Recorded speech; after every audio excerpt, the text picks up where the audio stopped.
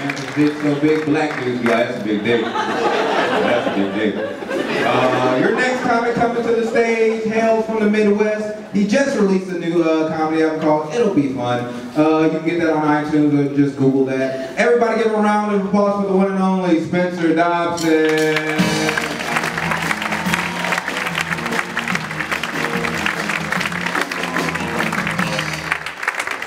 One and only. How you guys doing? It's nice to be here, man. This is beautiful.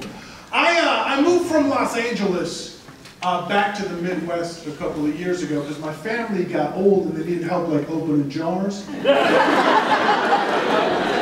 I got there, my grandma lived in an apartment, but she was in her 90s, so I moved her to an assisted living because they have a dude that comes in once a week and plays accordion. And they have 3 meals a day, and they have a nurse, and they have other old people to sit and listen to her long, boring stories that don't go anywhere and make my face hurt.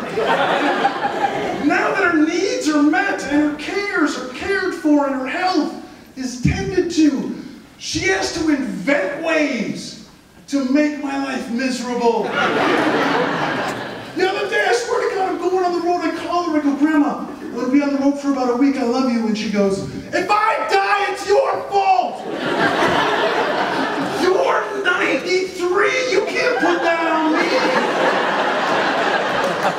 It's a nice place, I didn't leave her in a basement with a 6-pack of Shasta and some Slim Jim for God's sake.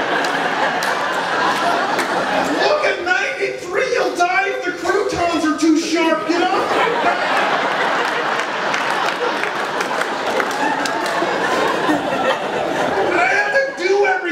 Because we lost a bunch of people, right? So like at Christmas, it was just me and her, and I had to come up with something to make her happy.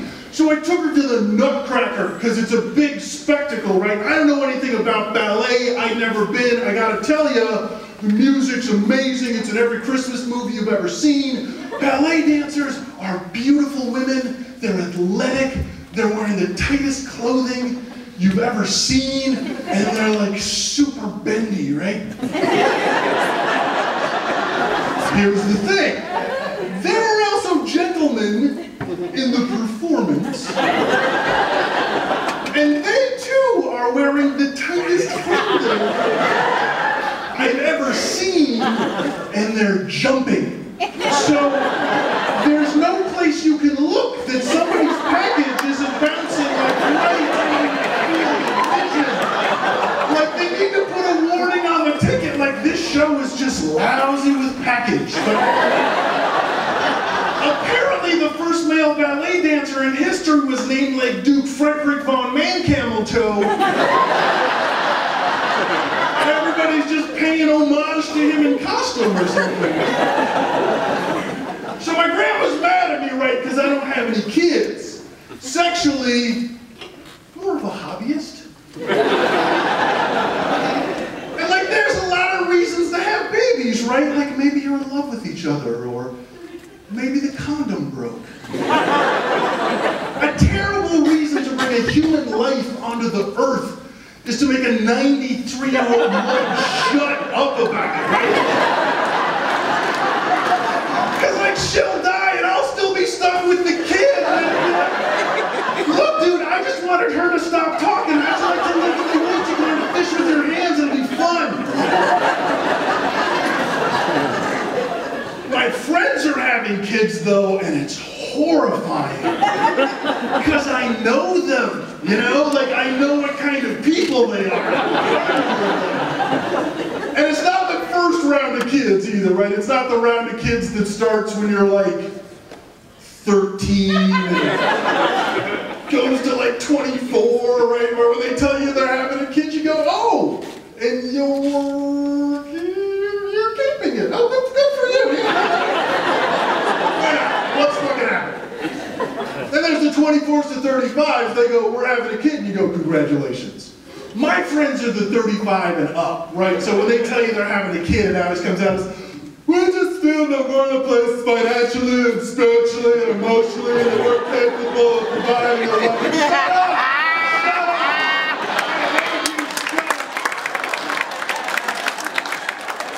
But they turn out to be good parents, right? And when they say that, by the the way, don't get me wrong, I always go, that's great, right?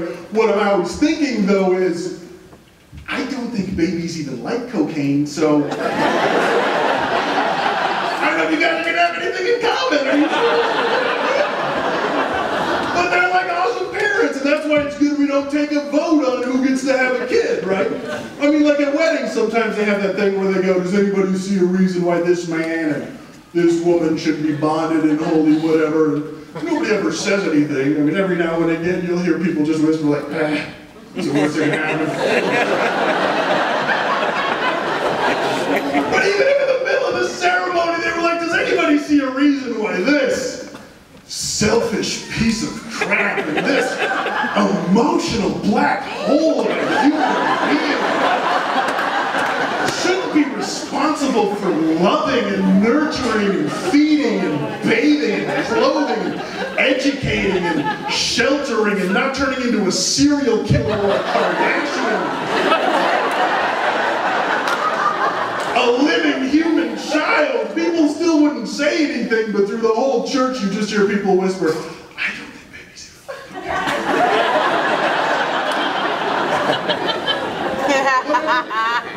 And don't get me wrong, I don't hate kids, man. I dated a woman with 5 babies.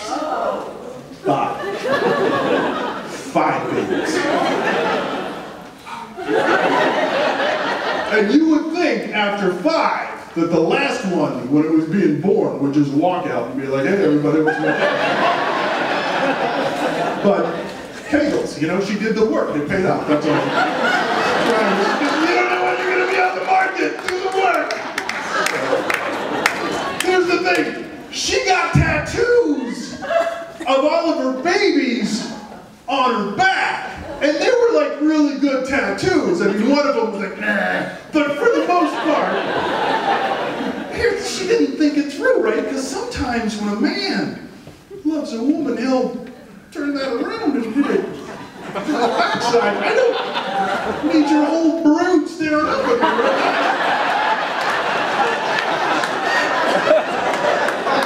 I don't want to frost your babies. That's not...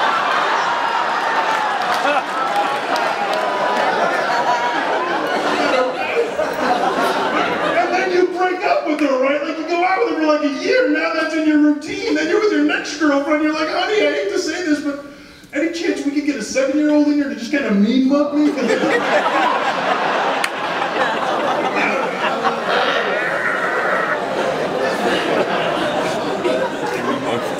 I do like kids. I will say, last time I flew to a gig, there was a baby on the plane. And if you see a lot of comedy, you know every time a comic flies, there's always a baby on the plane. And that's because every time you fly, there's a friggin' baby on the plane. And they scream their faces off, right? They howl, and it hurts in your bones, and there's nothing you can do about it but sit there and suffer, because babies are stupid. You can offer them gum, they just look at you like you're a dick, right? But I had an idea, and I think when a baby inspires an idea, there's something kind of magical about it. And my idea was, if I get off this plane, and there's a man standing there with a machine that will give me a vasectomy.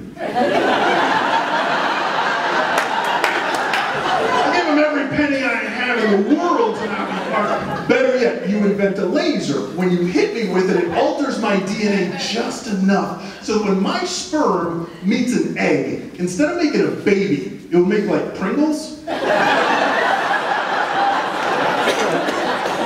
Honey, I think the condom broke. How do you know? Snacks? That would be fantastic.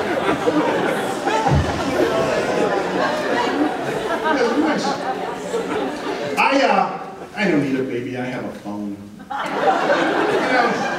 I love my phone. My phone tells me things that I would have never known without my phone. My phone's amazing. I have Yelp. I clearly do not need Yelp, but I still have Yelp. Yelp tells me about, like, amazing burritos. Yelp, there's a place called Fat Burrito Yelp took me to. They give you a 16-ounce burrito covered in red sauce and cheese. It's delicious. Yelp needs to come up with a sister site called like Plop, That will tell you what's going to happen for the rest of your day, because maybe I don't have 6 hours to dedicate to burrito time. The reviews would just be like,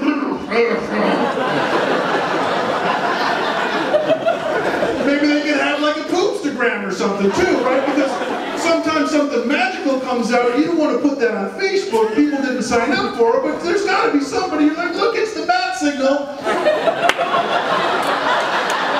And they'll be like, I had pimentos for lunch, mine looks like a Christmas tree.